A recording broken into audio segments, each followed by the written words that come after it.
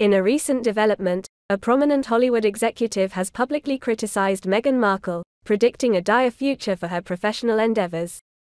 Jeremy Zimmer, the chief executive of United Talent Agency, renowned for guiding the careers of stars like Benedict Cumberbatch and Damian Lewis, expressed his scathing opinion about the abilities of the former American actress. This comes after streaming giant Spotify terminated its £18 million deal with Meghan and Prince Harry following just one podcast series. Speaking at the 2023 Cannes Advertising Festival, Zimmer, whose agency increasingly focuses on audio content, voiced his lack of surprise regarding Spotify's decision to part ways with the couple. He candidly stated, "It turns out that Meghan Markle wasn't a great audio talent or necessarily talented in any other aspect."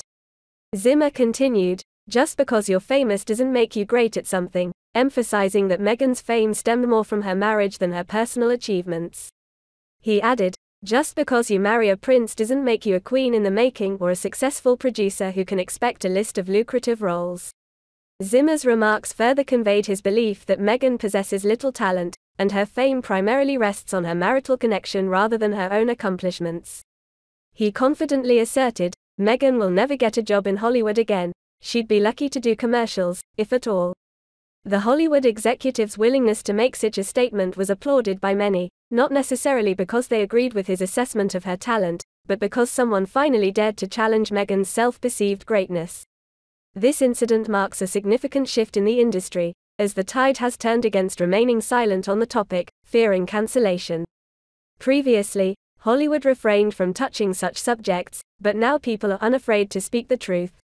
Notably, when Meghan and Harry announced their exit from the royal family, dubbed Megxy, Meghan expressed her intention to return to acting in Hollywood, exclusively working with the best producers and directors. However, her claims were met with skepticism, as some industry insiders allegedly believe she reached out to prominent figures like Ava DuVernay and Brad Pitt's company, but Rec. Despite playing supporting roles in a cable legal procedural, Meghan's acting career peaked during that period. However, her inflated sense of importance and unrealistic expectations are evident. It is refreshing to see influential figures openly calling out the insulting nature of the deals bestowed upon the couple initially. In terms of preserving their public image, it would have been wiser for Harry and Meghan to focus primarily on the charitable endeavors instead of embarking on commercial ventures. By involving themselves in endeavors that seemed profit-driven and lacking substantial work, they displayed their desire to have it all, which didn't resonate well with the public.